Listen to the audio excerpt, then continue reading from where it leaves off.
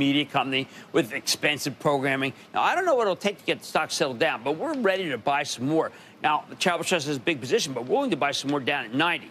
Why 90? Because I know people hate the stock. Does it deserve to trade down here? No, deserve's got nothing to do with it. But it could easily happen given the fact that the company is so despised.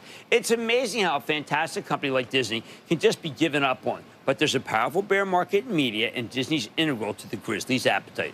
Hey, speaking of kind of somewhat like media, how about AMC? They report. And while the meme stock boosters here have been eviscerated, I don't think they really care about losing money. It's kind of a game. It's like monopoly money.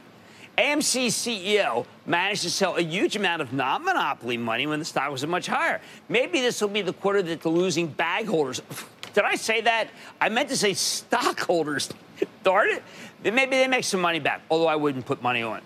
Oh, and let me make a completely gratuitous reference to Bed Bath & Beyond. Have no fear. Stocks gratefully do have a level that they stop going down. Need I say more? We also hear from Occidental Petroleum, and I'm so cynically positive on the oils that I think they'll report a terrific number, not to mention an even closer embrace with Warren Buffett, because that's what happens every quarter. Oxy trades like water. That's a street term meaning.